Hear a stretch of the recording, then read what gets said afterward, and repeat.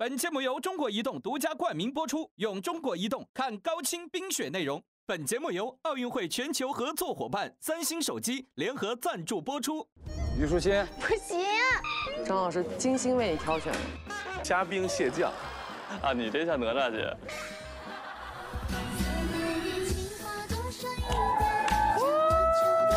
我是一个拥有魔法的人，容我准备一下好不好？你不早说，给你拿掉了。现在我们要举办的是室外第一届跳高大赛。15，给我往上加。60。哎呦我的妈呀！跳过了将成为最大的黑马。哇！哎呦，厉害！不行！我唯一比马丁人强的就是我能自己站起来。 我站起来，不能睡觉，救命啊！你的滑雪是最有观赏性的，声光电这种全方位4D 的体验。本节目由中国移动独家冠名播出，用中国移动看高清冰雪内容。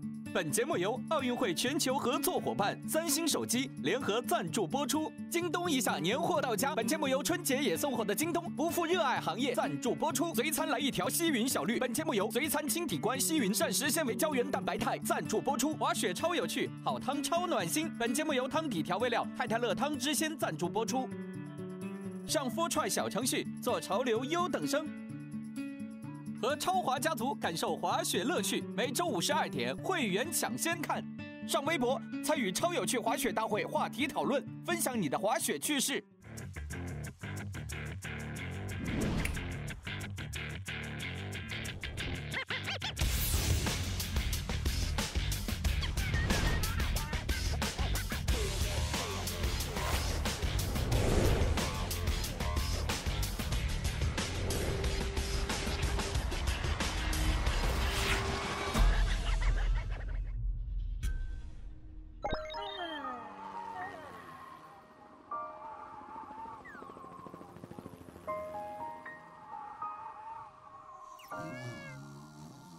大家请注意，该起床做操了。太冷。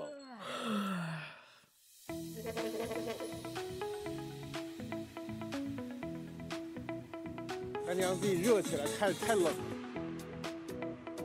他为啥可以跳起来？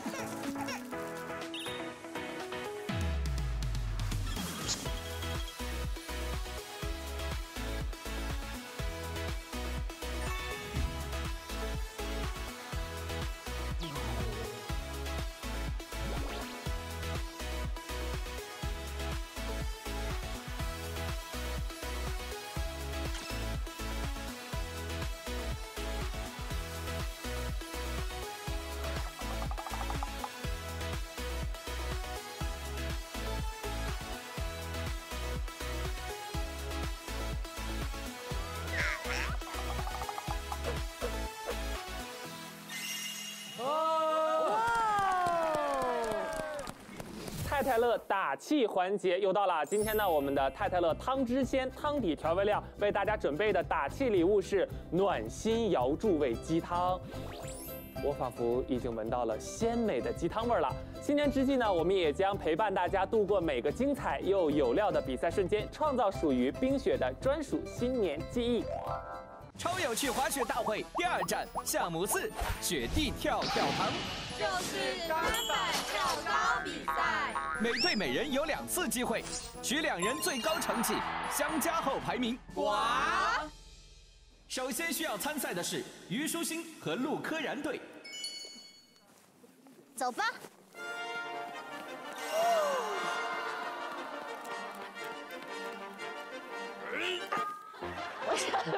原地跳都跳不过去吗？我想跳过去。我其实有想到过这个比赛，对于有些人来说，原地是会比较简单；对于有些人来说，原地是会比较简单。我觉得可能做得好的就黄明昊。啊，是真的可以跳过去的。对的，就是滑行起来跳过去。现在开始开小灶了，来吧。教练那个板是先压下来再跳。正常pop就是2只脚一抬往屈膝就可以了，这样会简单一点，而且高度的话也不会低。呀，季科老师你改行了。电视前的观众朋友们，现在我们要举办的是室外第一届跳高大赛，对，滑雪跳高单板大赛啊。第一个出场的是虞书欣和陆可然。李建华，你就5厘米吗？好。对的。我觉得这有点太低了。我万一摔跤了呢？不要怕摔跤。我知道。我这个如果跳过去，我后面加高一点嘛，好不好？行，你先试试。好。紧吗？紧。好。紧一点好。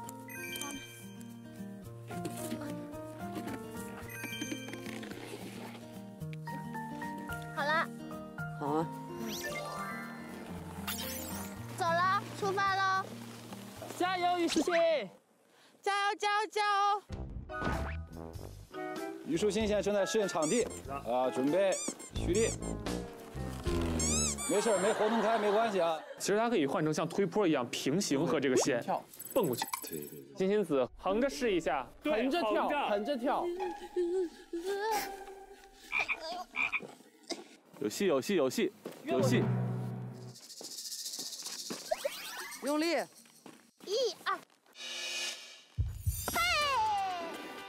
哇！哇！嘿！哇！超过了！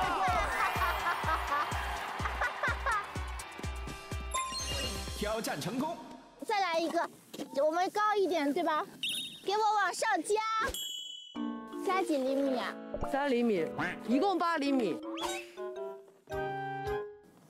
加油，虞书欣！1、2、3，嘿！哇！哇！过了！我觉得他应该在10几厘米以上。对。8厘米挑战成功。耶！那他怎么能站起来？我为什么站不起来啊？我太笨了。请陆柯燃准备比赛。15。哦，直接上15啊！陆杰，加油！好，陆柯燃要出发了，我看一下啊，哇，速度很快，速度很快。 15厘米。哎呦！哦！哎呦！没事吧？没事吧？慢点，慢点！我天哪，吓死了！陆柯燃第一次挑战失败。痛吗？我高估了我自己，我以为从上面冲下去会有动力，然后到了那个点起跳就能过去，但是后来发现要找到那个起跳的那个点，其实不是很容易的一件事情。如果这一跳跳不过，他们的成绩将只是保持在了虞书欣的8厘米，所以他现在走的就是搏一搏，单车变摩托。对，你看他应该是要想转换成平坡。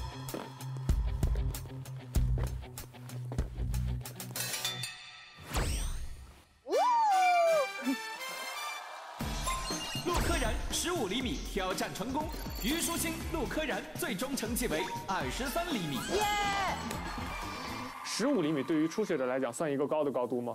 我觉得算了。因为他们昨天学，今天跳，其实是件蛮仓促的事情。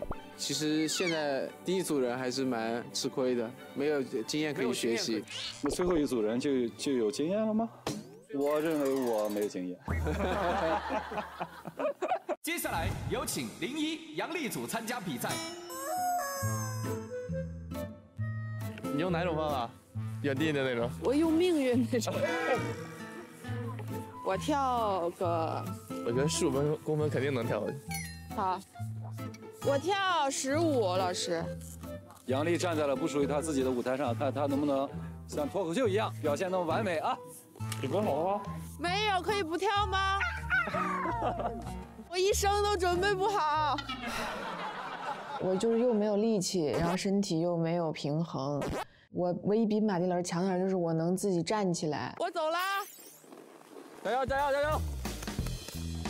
好，来，我们已经起步了。去哪儿？调转方向，我们直接撞杆。去哪儿？对不起，这个走开，走开。哎呀，摄像机并碾压。杨丽15厘米挑战失败，撞到了摄像机并选择了碾压。确实看起来是对这个比赛的不屑一顾。对，证明杨丽老师想在这个舞台上多留一会儿。对，我还挑战吗？可以的，来。刚才太靠上了，就容易偏。是，这次试着稍微往前跳一点。好，丽姐加油，丽姐加油，加油，丽姐，丽姐加油，丽姐加油，用力，加油，雅丽！哇！成功了，成功了，过了！哇！过了，刚才是过了。杨丽15厘米挑战成功。请林一报一下你的起始高度。100， 1.5米，不如直接跳出个身高来吧，1.9米。50。啊？50，我没听错吧？在这跳。因为我知道他跳肯定是不会取得一个压倒性的一个成绩的，所以我一定要尽可能的保留一个好成绩。要往后一点不？可以。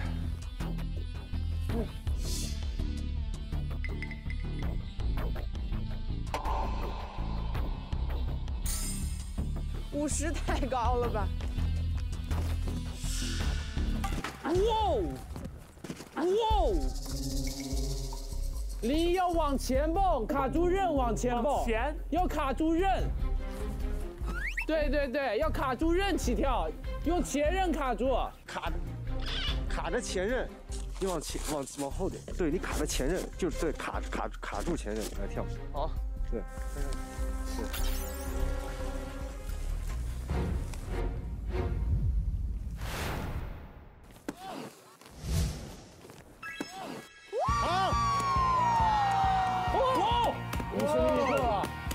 50厘米跳过，碰到了吗？林一50厘米挑战成功。哇，太棒了吧！林一和杨丽最终成绩为65厘米。女生身体素质可能还是在这上面不太占优势的。男生会好很多。说到男生有优势的话，我们一会儿可以期待一下马迪老师。不要 Q 我好不好？接下来有请黄明昊、马迪组，加油！马迪加油！马迪老师加油！教练过来扶我起来。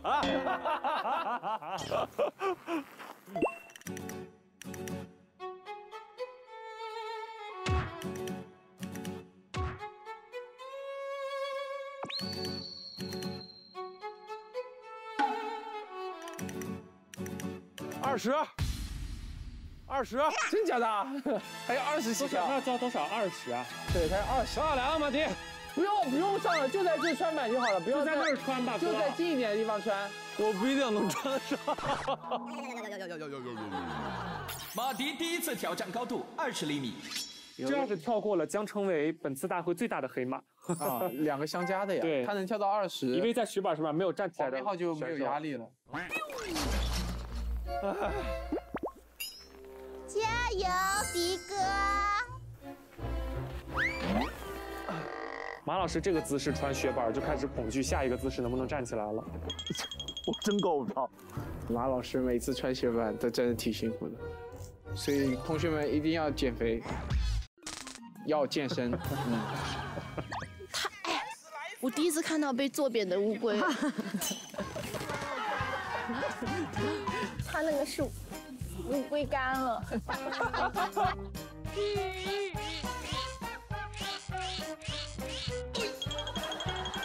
我来帮你，走。用前面的刃卡住一点。好，有这来。你的重量他一个人打不到。那没问题。刃卡住。我为什么站不起来？站不起来！站起来，我的爱情这山脉，太可怕了，这东西够不着。起点写着我的未来。我起不来。站起来呀！起来呀！等一下，我们先下来，好，我们先退后一点，是的，先退后一下。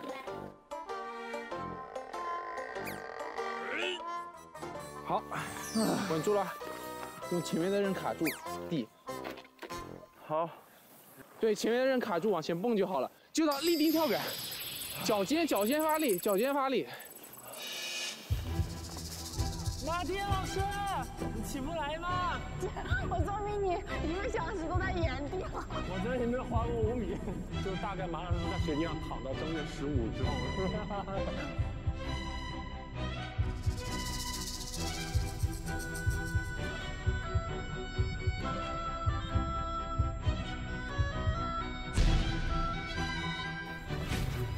哇！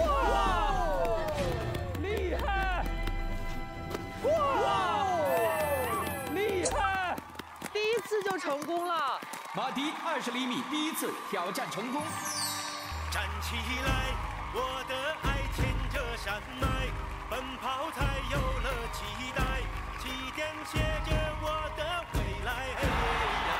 嘿呀，终点没有成与败。好，就这一次了，谢谢。30来一次嘛。你很大的空间在的。我不来了。谁呀？来，我不想再麻烦别人了。哦，马老师不来的原因非常的慈悲啊，不希望再麻烦别人了。对，也可以自己完成任务。对，主要是他起来有点太阵仗太大了。是的，够不着。有注意到吗？马老师第一次自己站起来拖板了。马老师，马迪，马老师，必须的，厉害，必须的。马老师真的很佛系。马老师典型的滑雪慢，穿板费劲，但是拖板那是比谁都快。对啊，对。那小贾那你就没压力了。50，给我50。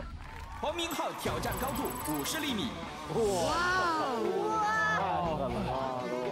算40了，再来一个低一点的40。黄明昊调整高度40厘米。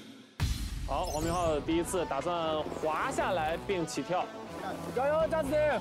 加油 ，Justin！ 加油 ，Justin！ 加油！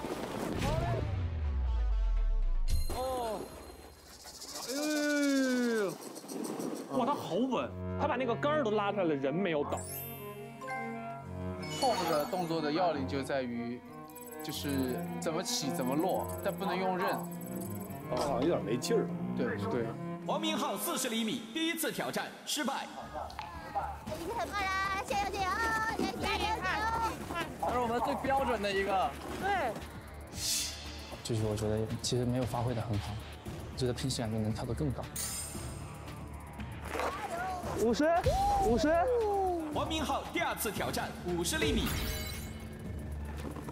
就为了赢嘛，拿第一。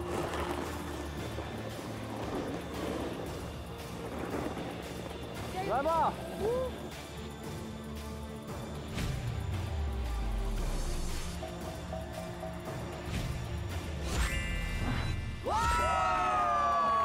超棒！黄明昊第2次50厘米挑战成功。超棒，很落地，非常帅，非常棒。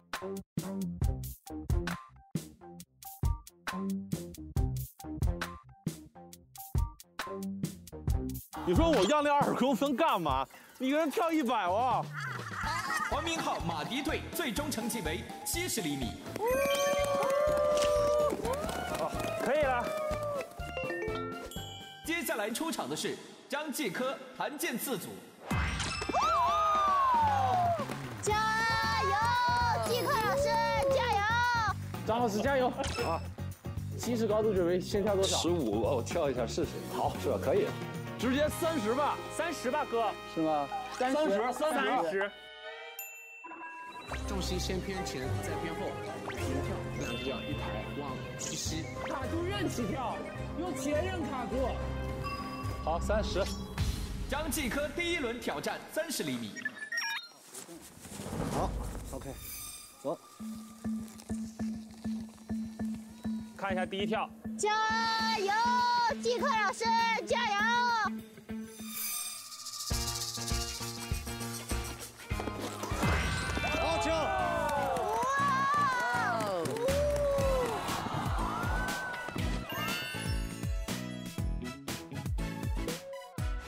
注意安全。没事。我拔个50吧。你原地吗？还是什么？我原地吧。行。我看50多高。 50有点高。这50啊？这50吗？60。哎呦我的妈呀！哎呦，这60，他有60啊！哦，他要原地跳。我也原地跳了。运动员啊，所有运动可能都殊途同归啊，就是对于身体的控制、核心的把握。对。练乒乓球，他不光要练球类的，他们身体素质也会每天练体能的。对。 前刃卡住，啊，对了，对，卡住前刃，这样跳。如果60跳过的话，团建词里面只要跳到11就赢了。对。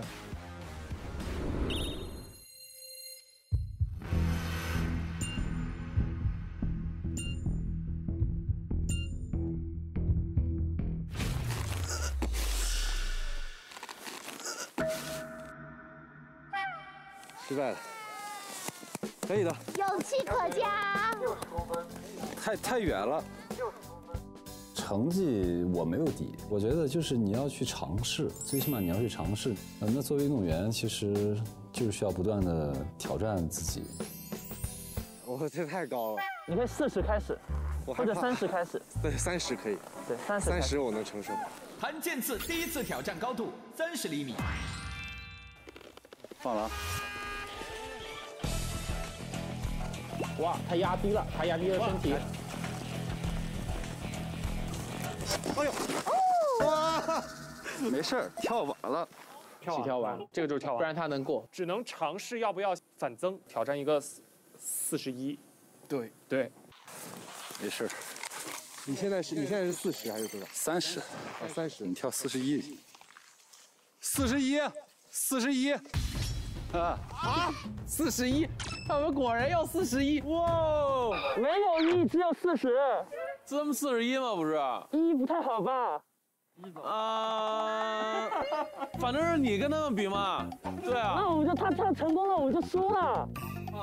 哦，是吗？比我多1厘米啊！你在算什么呀？他可开心了。只要不是我跳，我都挺开心的。完了。 没事，闯一下，壮一下胆儿，对不对？你这无所谓，你当30跳，不是你跳的不行，是晚了有点。这个你战胜自己就好了。哎呀，主要就是晚，跟这个没关系，你就当20跳，早点起跳，滑行速度快一点。 30厘米他都没有跳过去，所以在这种情况下，他可能就是心里会比较紧张。其实就是一种很简单的沟通嘛，能让他减轻这个思想压力和包袱。看吧，加油！加油！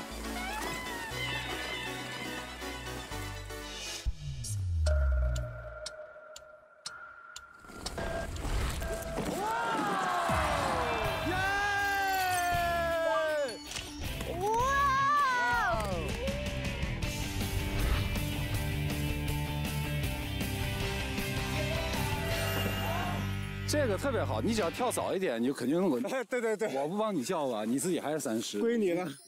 30公分我都跳不过去的时候，当时很沮丧的。然后张继科老师他说啊，你直接跳41吧。我说啊，我当时都惊了。他说运动精神就是这样，就是当你预设的更高的时候，你就能做到。然后没想到我就跳过去了，就我自己都不敢相信。就是因为有了那个41，超了我们1厘米，突然我们就本来就觉得要输了，突然想起来马迪老师还有一次没跳。 马迪老师，快22，你还有一次。马老师有次没有用，我们现在决定让马老师进行再次挑战。我先收了，你们忙。 21.5，快，交给你了。来，马老师，我们也来帮你，我们所有人都出来，来，全队的重任都在你身上了，真的，加油！你小乌龟都不用带，你就站在那儿就跳过去。我觉得卸下这些装备，也许能换来更好的成绩。 Maybe， 别听他们的，护具还是要带的。你们别再说他不跳了。来，加油，马迪老师 ，You can do it。对他有信心吗？非常的有信心，这点高度难不得他。我拉你起来。给你力量。这，好了，我没信心了，信心无了。马迪第2次挑战22厘米。加油！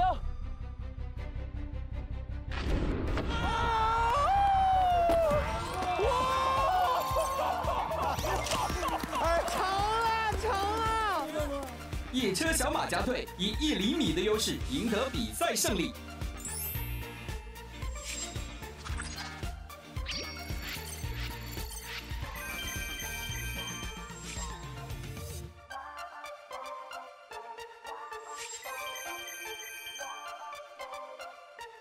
你去试一次啊，哥帮我升到60杯，给我一次机会。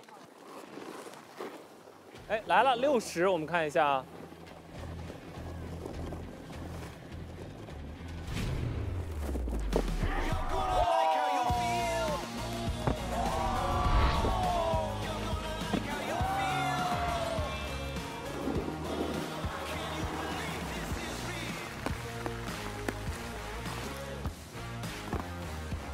耶！超有趣小剧场。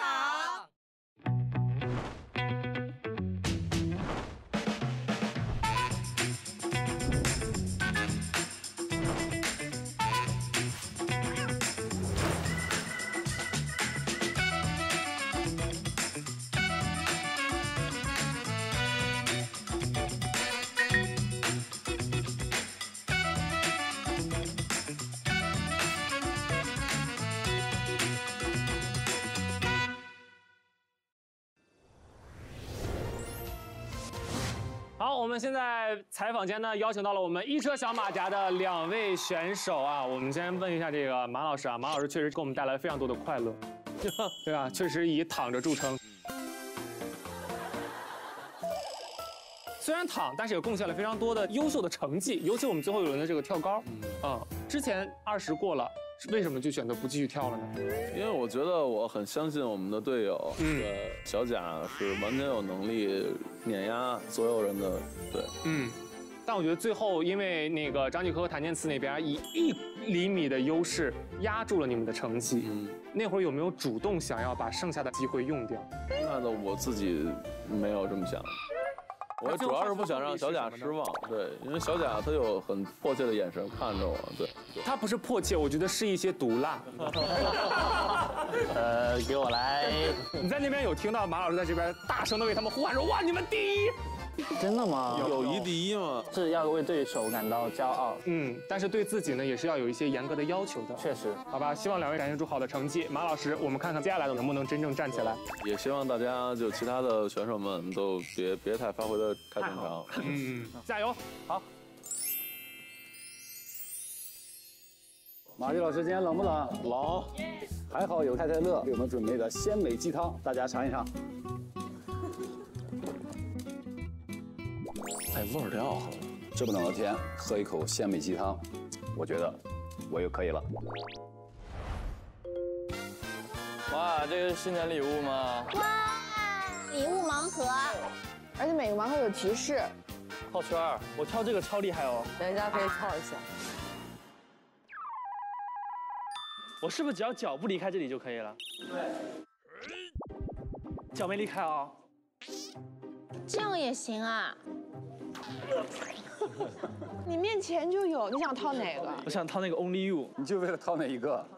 我觉得那也不一般。你想要哪个姐？我想要 Only You 那个，哎，有点远。我是。哦，套到了，套到了。哦，这个好重啊，这个你来拆。超有趣滑雪大会定制雪板兑换券，什么意思？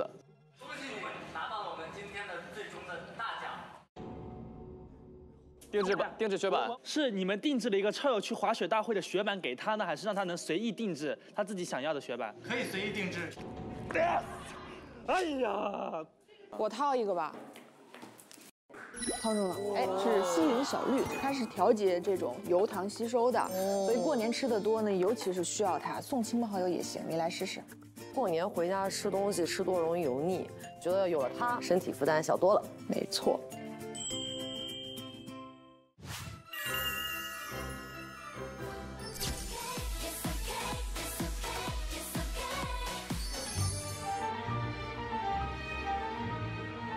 长大了之后呢，我学会了一项特异功能，叫做跟牌对话。现学是不是你？找视频呢？是谁啊？你要猜呀？我害羞。本站最后一项比赛，超有趣单板障碍接力赛马上开始。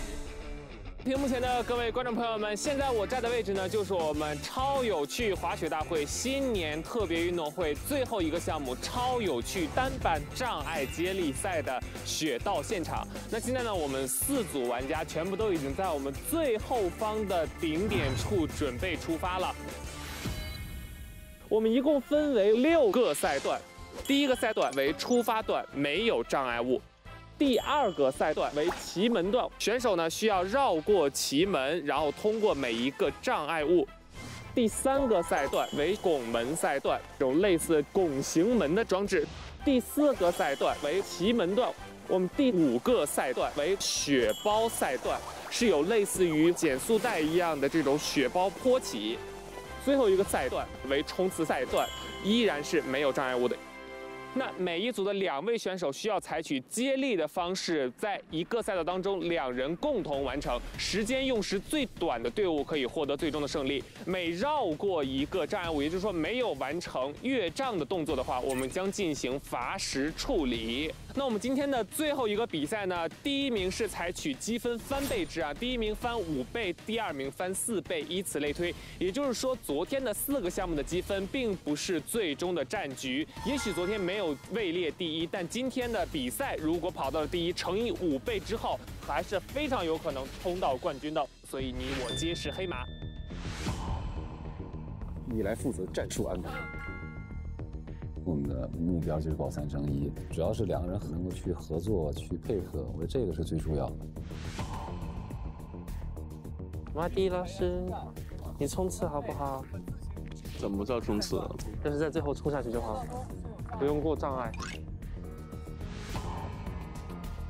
我们虽然一直是第3名，但他没有轻言放弃。友谊第1，比赛第2，我就是觉得尽力而为。来吧，我们是不是要先说一下自己的分配啊？来，加斯汀5磅。我们组是我滑5磅，然后他让马迪哥来冲刺。因为马迪的冲刺能力很强，他刚刚跟我说了。我们是他是5段半，我是最后2米，对，1米。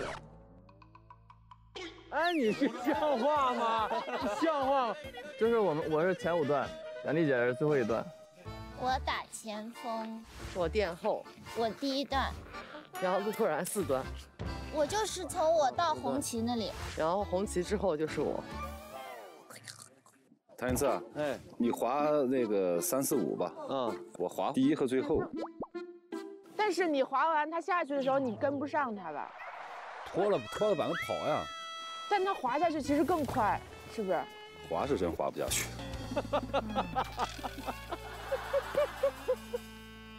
但你怎么接过去呢？最后2磅。你要滑最后2磅？能滑吗？但最后2磅是一个是波浪啊。可以。厉害。行。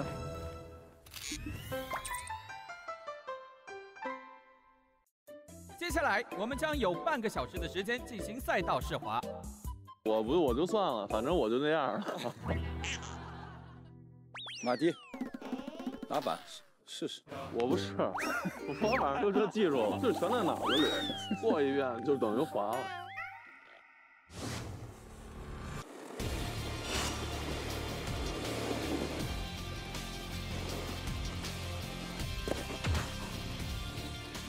那个确实有点难，转到那个位置时你就会慌，一慌，这还是乱，一乱就会摔。我们组的特点就是每次比赛之前都说，哎呀，输了算了。但一到比赛的时候，我们都非常的认真，非常的拼搏。你要滑第一段吗，杨丽？就是用这儿试一下。我看看你怎么滑的。但我感觉这儿摔都比那儿摔得远，这儿可能一摔5米就出去了。一摔你就冲线了。不要，拜托不要让摔冲线了直接。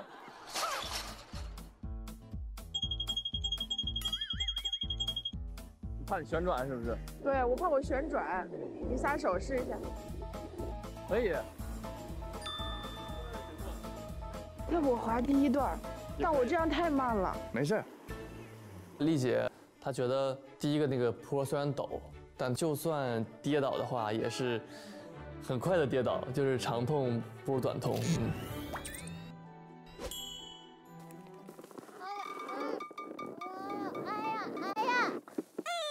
站不起来呀？为什么我卡不住了？你别竖，你就是完全横，腰别弯，腰直就行，然后膝盖动。完了，我想换段位了。还是比较担心小鱼，他不是害怕滑雪，他是害怕快的那种速度。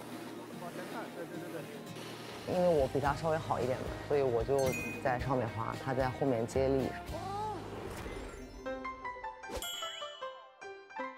比赛即将开始，请选手们前往预备区域。Fighting baby！ 那老难滑了，你要是不好好滑，我给你橡胶皮就全扯。我滑后面，啊，狄老师也不等我。我觉得肯定有希望了，第一，因为确实小贾滑得很好，要更好的挑战自己。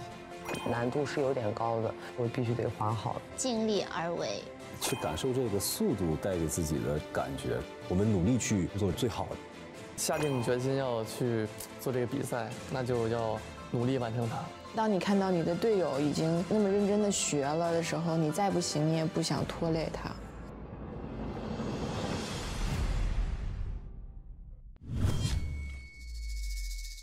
好的，现在我们准备出发的呢是我们的林一和杨丽队，我们的一片杨树林儿。那他们的成绩呢，在昨天的比赛过程当中呢是位列第3。今天如果拿到第1，是有可能能够达到我们的冠军水平的。加油，丽姐！加油，加油，加油！加油！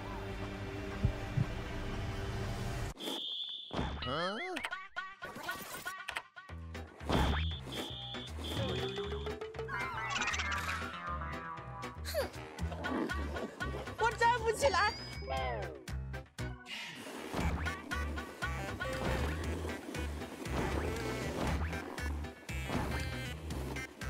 我站不起来。没事，多卡点刃。对，多卡一点。杨丽好快呀！哎，摔了。哎呀，摔了。加油！杨丽现在坐着往前挪，虽然进度缓慢，但是也十分努力了。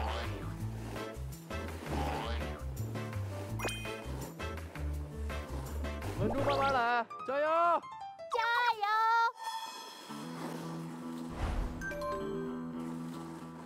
好的，杨丽与林一成功交接，现在林一开始出发。现在林一在过旗门。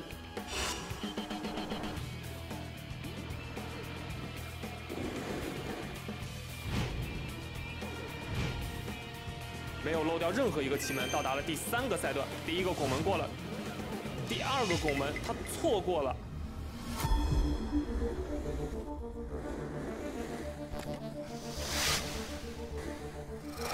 现在有点重心不稳了，完了，林一摔倒了。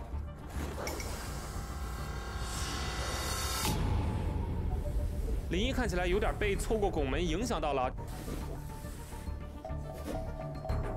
我的天哪！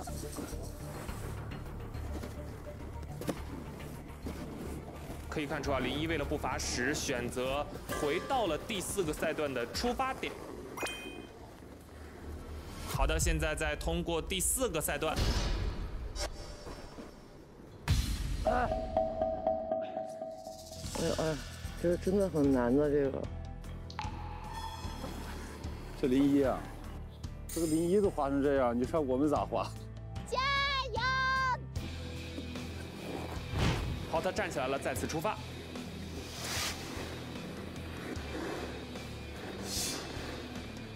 没有再失误，顺利进入了下一个阶段。加油加油加油！加油！加油！加油！加油！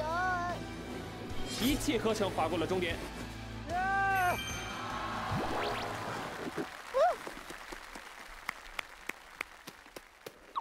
我下去吧，我下去了，你们加油！我这儿走吧，走里面吧。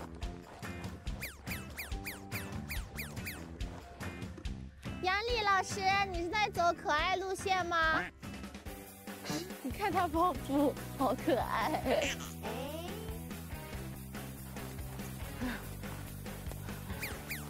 我来了，丽姐，可以的，可以的，可以的，成功了。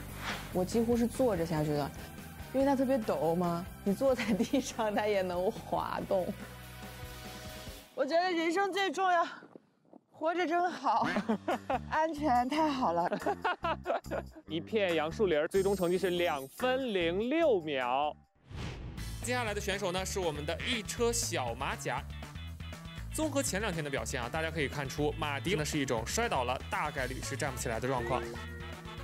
那黄明昊呢，由于基础技术比较强，而且滑雪学习的时间比较多，负责队伍中所有的障碍赛段。加油，加油！我希望跟马迪老师能够在这个节目里面，就是展现出最好的滑雪风采。我就是想完整的能滑一次，我不是不会滑，我只是站不起来。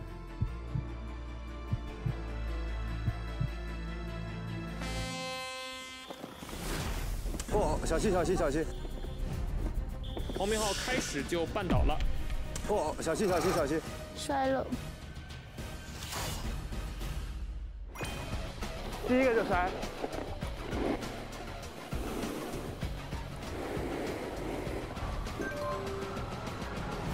与此同时呢，我们的马老师是不是应该站起来了呀？因为黄明昊的速度还是非常快的啊。我起不来啊。旗门已经过了，现在呢是拱门。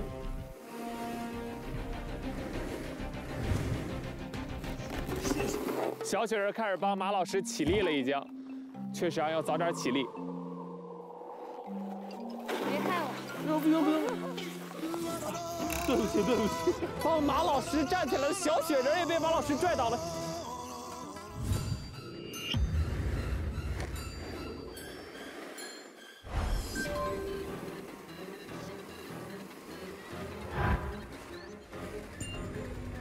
小贾这边已经3个旗门，也过了第4个陡坡。完了完了，黄明昊离马老师越来越近，但马老师还在地上原地不起。怎么办？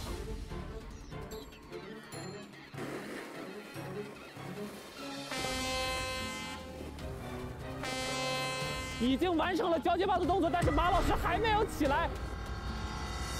你把我扶走，我直接下去吧。快快快，马老师快一点站起来呀！迪迪站起来，小心小心小心！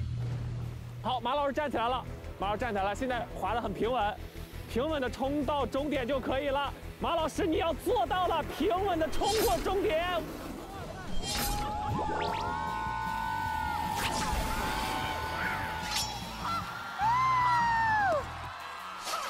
好厉害啊！他做到了！你好厉害！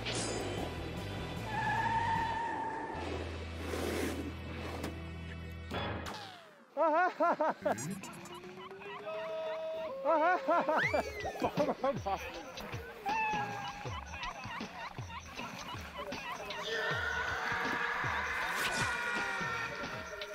哎，马老师去哪儿了？马老师去追自己的雪板了。马老师好厉害啊！就今天早上的最后一棒，我以为他肯定要卡巨久，结果他一下子滑，超顺滑就滑下去，我就觉得这个人太神奇了。那一刻我都觉得输赢已经不重要了，我看到他这样子，我都觉得天哪，太好了。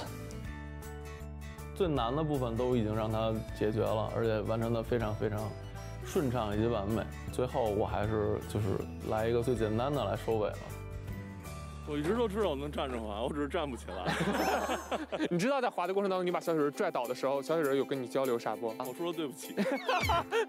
心里着急吗？那会儿？着急啊，着急！但他还有他自己就是裁判的这个职责。对，我觉得耽误人家了。主要是他给我压力太大了，他滑得太好了。他这个其实蛮难的。好，我们这组的成绩目前来看是1分15秒。第3组要开始了，出战的呢是我们的一颗小星星，也就是陆柯燃和虞书欣。虞书欣呢是在雪上的运动呢参加了我们的2次，目前来讲呢，他的技术基础相对薄弱一些，但是他的胆量呢也在我们每一次的这个录制过程当中在提升。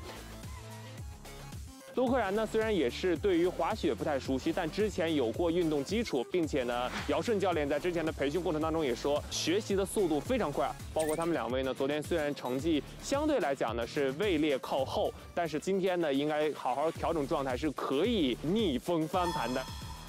我的眼睛里面充满了忧愁。加油！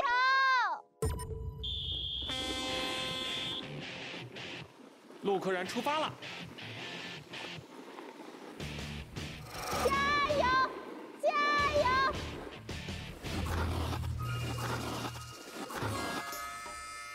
哎，现在陆柯燃在出发赛段摔了一跤。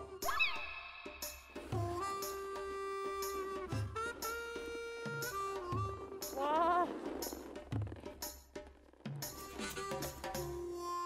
好的，我们再次出发。哎呀，漏了一个。陆柯燃选手再次摔倒了，现在形势有一些不利呀。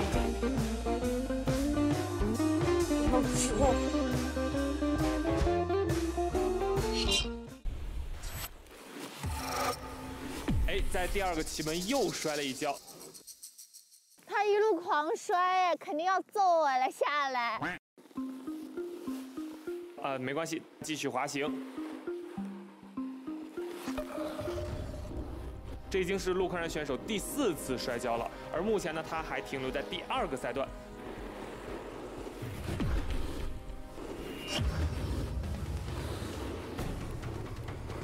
陆柯燃的状态啊，相比世华是相对差了一些啊，失误有一点点多。